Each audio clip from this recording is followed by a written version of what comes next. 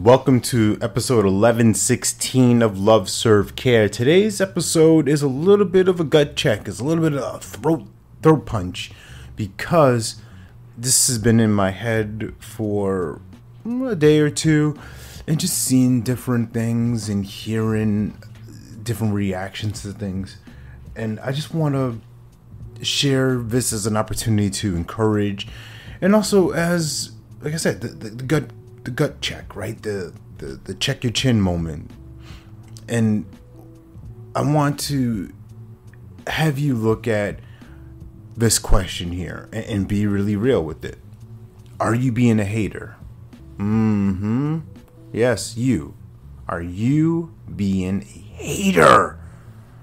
And I'm going to preface this with not hate in the intense way, not hate with the violent, I want to hurt this person, harm somebody, but hate in the sense of, you might throw a little comment here at somebody, you might throw a jab at them, you might see a post, you might see a video from them and kind of get that feeling inside like, man, forget this dude, forget her, right? They're posting again, they're talking about this again.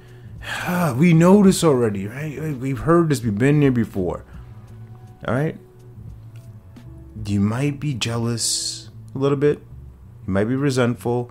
You might be threatened by their success or what you perceive as success. And this this is not a linear thing, right? This goes above and below. Someone who you see is making things happen in your space, right? Your competition, quote unquote. And then you can look at the people who are on the come up, who are looking to make things happen. Like, oh man, this person only has this many followers. They only have this many likes on their posts. Oh, they only get these amount of comments.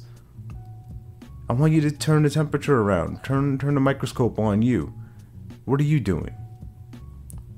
How does it serve you to hate on this person? How does it serve you to be jealous and hold envy in your heart? Is it possibly blocking your blessings? Is it possibly blocking the clients that you're looking to attract? Is it possibly blocking the abundance that is meant to flow your way? That's a possibility. So, Alex, how do we get rid of this? How do we do this?